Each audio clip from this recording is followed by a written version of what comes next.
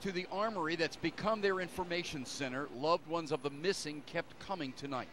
Families like the LaFrances, here from Atlanta, looking for their brother, Alan, who was on floor 110 on Tuesday.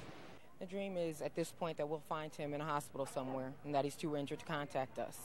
And we'll be able to nurse him back to health and bring him home.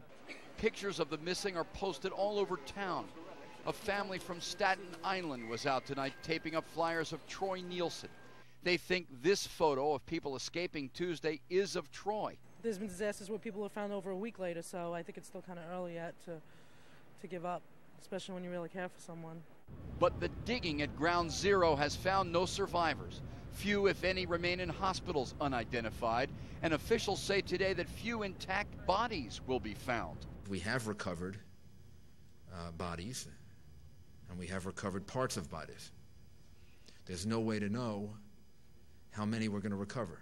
To help identify the dead from body parts, more friends and relatives like Jonathan Weil are bringing DNA samples, cells from underwear, toothbrushes.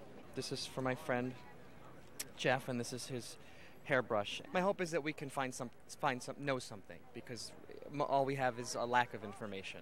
But 4 days after the New York skyline changed forever and the nation went to war, the Attorney General says the investigation's making progress. We believe that the picture is developing a kind of clarity that's appropriate.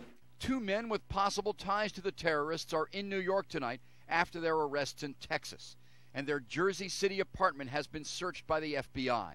A 3rd man, Zakaris Moussaoui, is also in custody and will be questioned about his flight training at this school in Minnesota. An army of rescue workers and FBI agents at work tonight as families like the LaFrances keep searching for the nearly 5,000 victims of Tuesday's terrorism.